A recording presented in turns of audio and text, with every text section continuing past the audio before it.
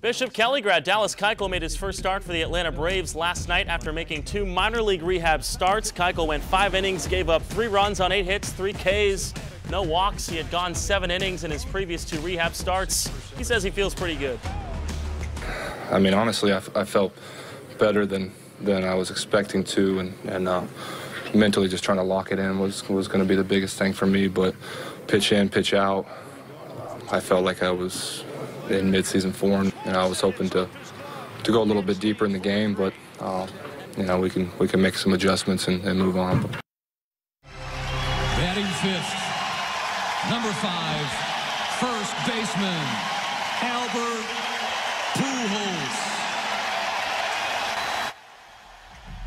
What an emotional scene at Busch Stadium last night for the great Albert Pujols. His first return there since signing with LA in 2012. A really emotional moment with Yadier Molina at home plate. Pujols holding back the tears.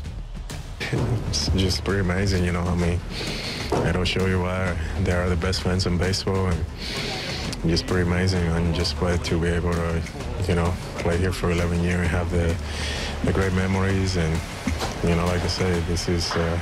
I was pretty close from dropping a couple of tears. And 1 for 2 last night, so he had another crack at it today, and you can't make this stuff up. Pujols does what he did at Busch Stadium for a long time, crushing that home run to left field, his 13th of the season. Great moment there.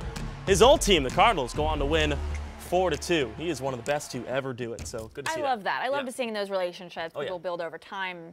Really, awesome. Really cool.